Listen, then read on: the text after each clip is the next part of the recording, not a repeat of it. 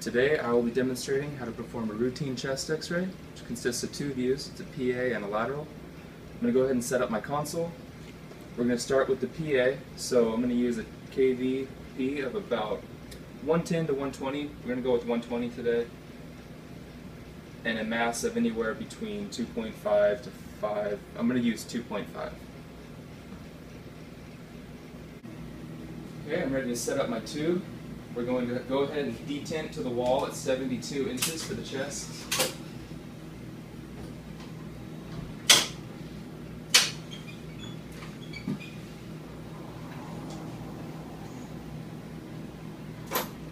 Right there. We're going to angle the tube 90 degrees.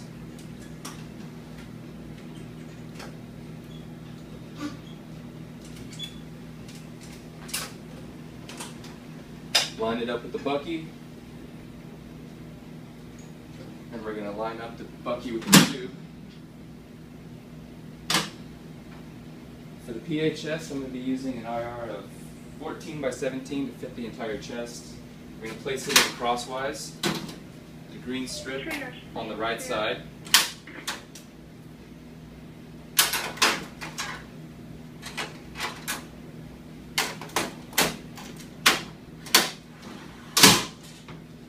Ready to get my patient. Hi, Natalie? Yeah. Hi, my name's Cameron. I'm from the radiology department. We're taking a couple x-rays today. Can you confirm your last name and date of birth for me? Lopez, June 26, 1988. Alright, perfect. Now before we start, is there any possibility of pregnancy? No. Okay, great. So what's going on? What brings you in today? I've had this really bad cough for a couple of days. Okay. It's been happening for a couple of days. Alright. Well, you know what? I'm going to have you change into a gown before we start. So go ahead. Have you put this on? I'm going to step out and you let me know when you're ready. Okay, thank you. Okay, I'm ready. Okay. So first we're going to do the PA. I'm going to have you standing up against this board for me. Just like that. Now I'm going to position the tube real quick.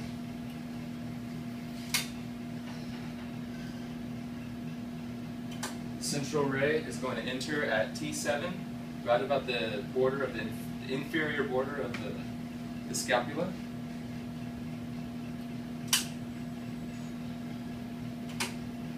You want to see about 1.5 to 2 inches of light above the shoulders.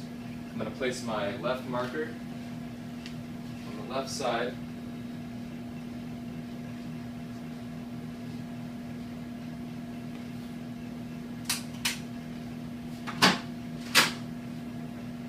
Adjust the bucky. I'm going to shield the patient. Alright, Natalie, can I have you roll your shoulders forward for me? Place the back of your hands on your hips. Just like that. Perfect. Okay, we're ready. Okay, Natalie, taking a deep breath for me. Blow it out. Taking another deep breath and hold it. Quick. Alright, great. I'm going to remove my IR.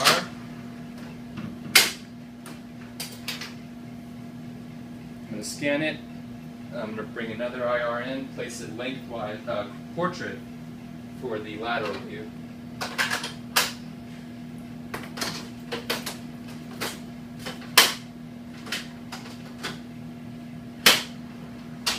I'm going to move my marker, opposite side. Okay, Natalie, I'm going to have you face me now. Place your left side up against the board. I'm going to have you hold on to this pole for me. Here we go. I'm going to make sure she's not rotated. Central ray is going to enter at T7 again. You may want to just drop the IR, the bucky and the tube just about an inch or so.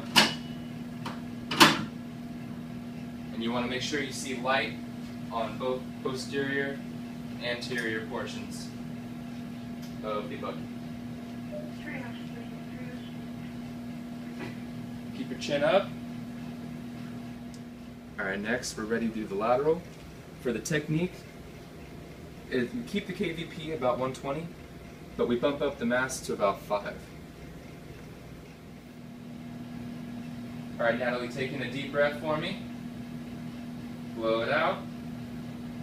Taking another deep breath. Hold your breath. Click. Okay, great. Go ahead and relax your arms. I'm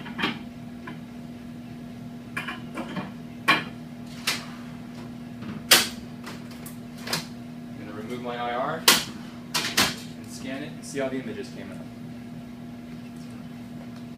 Alright, now that I've scanned my images, I'm going to go ahead and evaluate them to determine whether or not they meet all of the criteria to qualify as a proper diagnostic image. Starting with the PA, we should see the entire lung field from the apices all the way down to the costophrenic angles, as well as the sharp outlines of the diaphragmatic domes and the heart and the aortic arch. We should also be able to count at least 10 ribs. There should be no rotation, which can be determined by the sternoclavicular joints being equidistant from the vertebral column. We should also be able to see the air-filled trachea, and the scapula should be projected out of the lung field. Okay, next we have the lateral view of the chest. Here we should see superimposition of the ribs posterior to the vertebral column, and there should be no rotation, which can be determined by looking here at the sternum. Once again, we should clearly see the entire lung field from the apices all the way down to the costophrenic angles, as well as sharp outlines of the diaphragm. The arms and the soft tissue should be clearly out of the way, not overlapping the superior aspect of the lungs, and the hilar region should lie in the center, and we should be able to see open thoracic intervertebral spaces.